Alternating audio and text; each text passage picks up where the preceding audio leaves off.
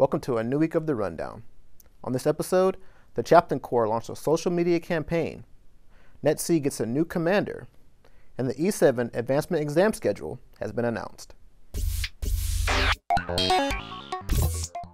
The Chaplain Corps launched a social media campaign called #CharacterMatters. The campaign is designed to help sailors engage in conversations about character traits, fostering healthy relationships and professional readiness. Sailors are encouraged to follow the campaign on Twitter @NavyCHC and on Instagram @NavyChaplain. The campaign will run until the last week of September 2017.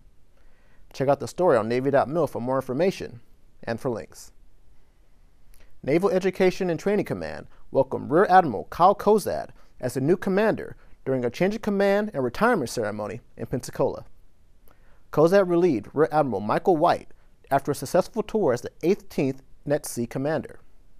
Under White's command, NETC managed over 44,000 personnel and several personnel initiatives, including Sailor 2025 Ready Relevant Learning.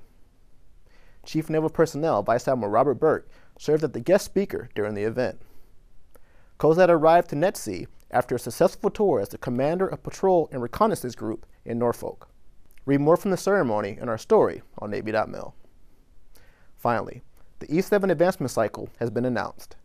The day of the active duty and full-time support exam is set for January 18th, 2018. You can download bibs for your specific rating on Navy Cool or on My Navy portal. Selection board results are expected to be released in mid-March 2018. Read additional details on Navy.mil and in NAVADMIN 175/17. That's all for this week. For any questions, send us a message at usnpeople.fct@navy.mil. For the Chief of Naval Personnel, I'm MC2 LJ Burleson. Thanks for watching.